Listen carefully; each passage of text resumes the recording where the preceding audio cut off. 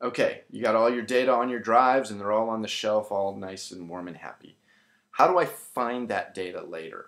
I use an application called Disk Tracker. Now, Disk Tracker is basically a database, but it allows you to scan a disk and then, without actually having that disk mounted, allows you to see what's on that drive.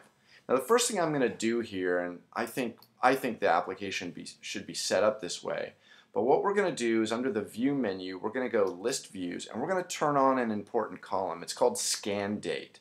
Scan Date will, every time I rescan a drive, it'll tell me, oh, this drive has been scanned last November 15th or something like that. So it gives me an indicator as to whether or not the data is current.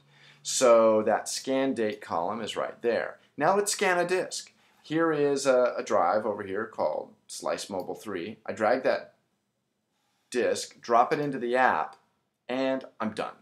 I just scanned 47.5 gigabytes of data, and there's no time collapsing there. And what I have here is I have an image of the things that are on the drive, but not actually the things, okay? So it's not, the data isn't actually there, but the directory structure is.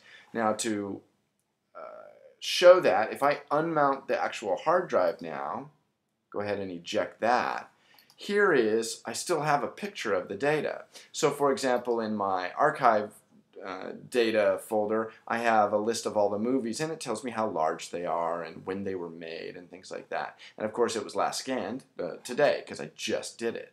Now, what I want to do is I want to show you the most important feature of Disk Tracker, and this works whether you have one drive scanned or dozens and dozens. So let's say, for example, I want to look for a file called, say, MVI_1400. So I'm going to collapse that. It has a find feature. So if I hit Command F, I get my little find window over here, MVI_1400. And when I click OK, it says, here's your file. Oh, and it tells me it's on Slice Mobile 3. This allows me to go and get that drive, mount that drive, and then actually go and get the actual file as opposed to just an indicator of where it's stored. So Disk Tracker allows you to take all your data and have a quick and easy accessible database of it. So once that stuff is stored on those drives, it's easy to find again.